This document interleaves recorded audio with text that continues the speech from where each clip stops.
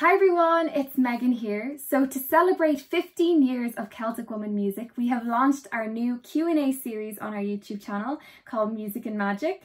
And today I'm going to answer some of your questions, and then at the end I'm going to pick my favourite question and send you a signed copy of the 15-year celebration calendar. So let's get started. Question 1 is from Chloe Meadow Knoll, and she said, what is your favourite charity to sing for and why? I would really love to work with Cancer Research one day. You know, it's a charity that's close to home, so I really hope I get to work with them in the future. Number 2 is, what do you think and what do you feel knowing that you really transmit magic to us with your music and your voice? And that's by Tito Toten. I hope I said that right. There's no better feeling than someone coming up to you and saying that, you know, your music has helped them through a hard time, or, you know, your music has inspired them in some way. You know, that's very, very special and something I'm very, very, very grateful for. So yeah, it's a very amazing feeling. Number 3 is, what is one of the best small things that you've experienced during your time with Celtic Woman? Something like a meal, meeting a fan, or a park that you visited. And that's by Ethan Larson. I think one of my favourite nights on tour is the night that we decorate the bus for Christmas. We put up lights and decorations, and we watch a Christmas film, and we drink hot chocolates. And it's just such a lovely night. You know, being away from my family at the lead up to Christmas is hard. So getting to celebrate with my friends is really, really lovely. And yeah, it's definitely one of my favourite nights. But you know, I've only been in Celtic Woman for 2 years, and I'm so lucky to be surrounded by incredible people on tour. So I have built up so many incredible memories, big and small, throughout those 2 years, and I'm very grateful for them. The next question is, who was your favourite singer growing up? And that's by Melissa Latessa. I think my favourite singer would have to be Eva Cassidy growing up. My mum used to play her music a lot in the house, and I just adored her voice. So I listened to her all through growing up, and even now I still love her. She's still one of my favourite singers, so definitely Eva Cassidy. The next question is, what role do you think music can play in helping heal and maintain health in the midst of a disability, mental health disorder, or chronic illness? And that's by Hannah Boone.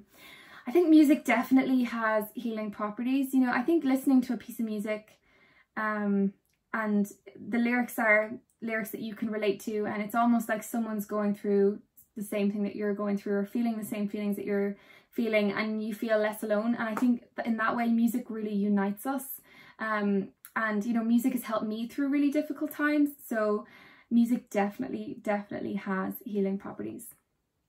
The next question is, what's your favourite fact about yourself that people are surprised to hear? And that's by Matthew Portnow. That's a really good question. I don't think I've ever been asked that question before. It's a really difficult one. I think, I don't know, I love to knit. I love knitting. Every Christmas I knit Christmas stockings, or I try to. This year I'm trying to knit Christmas jumpers, but I've never done that before, so we'll see how it goes. I love to swim. I love to read. Let's see. I have a really big family. I'm the youngest of 7. Yeah, probably those would be the ones. Maybe the fact that I don't like chocolate as well. I know that's a bit of a weird one. Yeah, I'm not a big fan of chocolate. I'll eat a chocolate biscuit, but not a chocolate bar or anything like that. So that's probably a weird one. The next one is, what type of vocal exercises or practices do you use to maintain your voice through the long tours? And that's by Christina Minger. I hope I said that right. I'm lucky because I had a lot of training growing up. I did classical training for, you know, 10 years plus. And through that time I got to learn a lot of exercises to keep my voice healthy. So before a show I would just do my warm-up, my exercises, and I would steam as well. And then also when I first joined Celtic Woman, I saw Ava McMahon using a straw to do her warm-ups.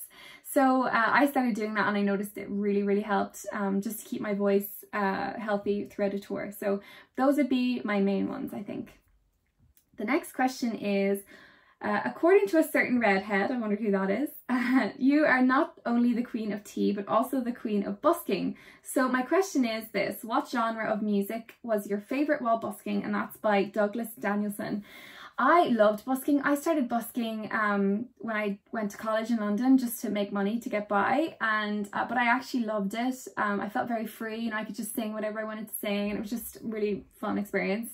And it also gave me a chance to sing music that I don't normally get the chance to sing. So I did a lot of pop, country, folk, all that kind of stuff, which was really cool.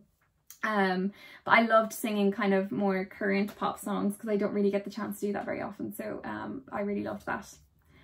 And the next question is, how do you chat with the girls during the COVID-19? And that's by Hayley Scott.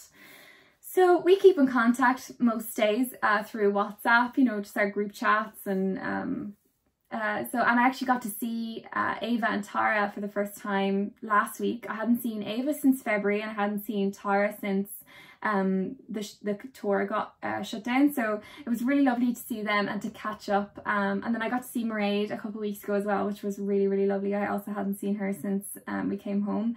So it was just really nice to catch up. You know, last year we lived together for, what was it, like 8 months on the road, and then this year we barely got to see each other, so I definitely missed them. So it was really, really nice to see them.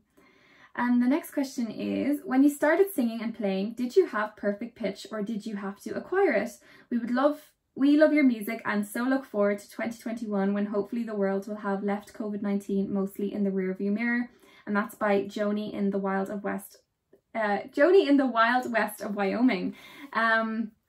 So I definitely don't have perfect pitch. Perfect pitch is when you can hear a note and know exactly what that note is without using any help, or you can hear a piece of music and know what key it is without any help, which I definitely can't do.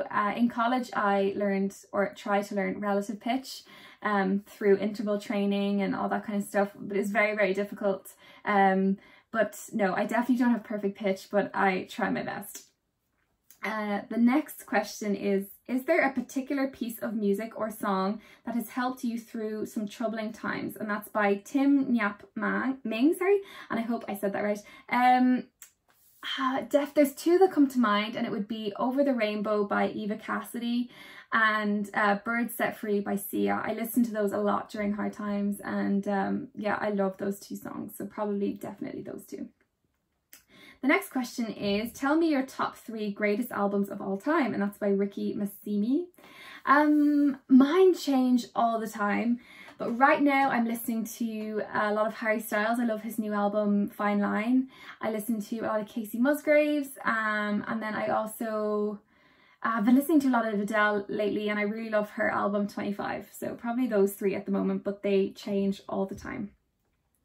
The number, let's see, 13 is, if you were to sing a Disney song of your choice for a new special, what would it be and why? And that's by Taylor Hudson. So the new Frozen film, if you go onto the soundtrack on Spotify or whatever, there's a bonus track by Casey Musgraves, and she does a cover of All Is Found, and I adore it. I absolutely love it. So definitely that one. But anything Disney, I love Disney, so I'd be so happy to sing anything from Disney. The next question is, who is the prankster of the group? And that's by D Panda Bear. Let's see, I think everyone kind of has their moments, but I think the main person would be Tara, probably. She's pulled some really funny pranks. And then probably Ava as well. Ava did the scare cam every year, so probably those two would be the main culprits. The next question is, and this is the last question, if you had any superpowers, what would they be and why? And that's by Julia Alexander. Oh, that's a good question. I think I would love the power to heal someone and make them feel better. That'd be really cool. And also to fly. I would love to fly. I think that would be so cool. So probably those two. So those are all the questions I have today, and thank you so much to everyone who sent their questions in. I really appreciate it. And I think my favourite question would be the superpower one. I think that's really cool. So that's by Julia Alexander. So Julia, I'm going to send you this calendar in the mail, and I hope you like it. But thank you everyone for sending in your questions, and make sure to check out our YouTube page to see more Q&As coming up, and I hopefully will see you all very, very soon. Okay, bye.